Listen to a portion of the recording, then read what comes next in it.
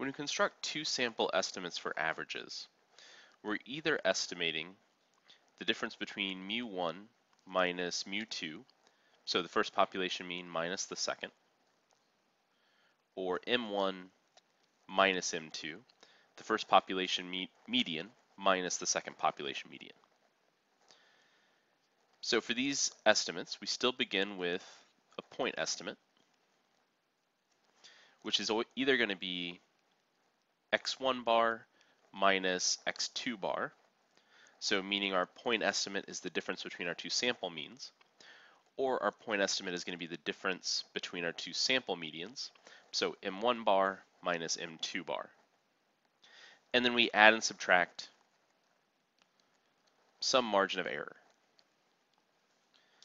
So that means our confidence interval will be formed by taking x1 bar minus x2 bar plus or minus some margin of error to get the lower and upper bounds, meaning the difference between our sample means is going to be the center of that interval. Or we're taking m1 bar minus m2 bar, adding and subtracting that margin of error. So again, the center of our interval will be the difference of those sample medians. So whenever possible, we want to estimate mu1 minus mu2 because our population mean is always the more desirable measure of center since it takes all of our data into account. But in order to estimate that, we need to verify that some conditions are met. So our populations must be random and independent. I'm sorry, not our populations, our samples.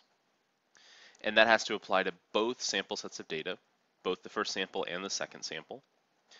Both samples must come from normally distributed populations or have a sample size of 25 or larger. So if both of our samples meet these conditions, then we can estimate mu1 minus mu2. If either of our samples fails these conditions,